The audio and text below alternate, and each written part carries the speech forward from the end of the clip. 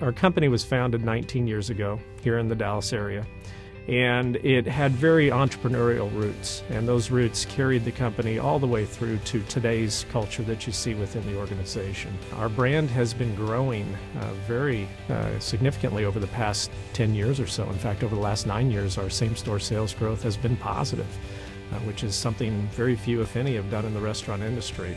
We were faced with a tough economic environment, specifically around the cost of chicken. The price of chicken wings hit an all-time high last year, so we had to deal with that challenge, and we did a great job this year. Things are a little bit better. Our footprint is in the U.S. We also have 20 restaurants in international markets.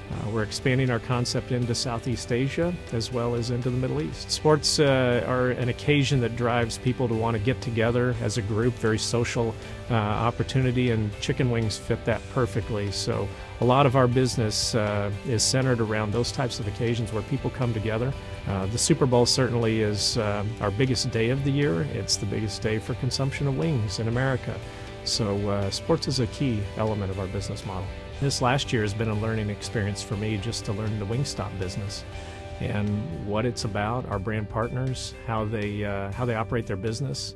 I've learned a lot about the chicken business, which I haven't had as much experience with. We've stuck to what we do very, very well, which is we make great chicken wings, fresh cut seasoned fries. We sauce and toss them and make them to order every day. My job coming on board was to carry on that tradition and that culture into the future, but also start to prepare our company for rapid growth.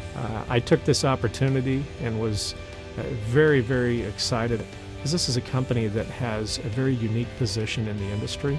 If you look at us today, we're probably the fastest growing concept in the restaurant industry. So what's not to get you excited about getting up in the morning and taking this on and continuing this path of growth?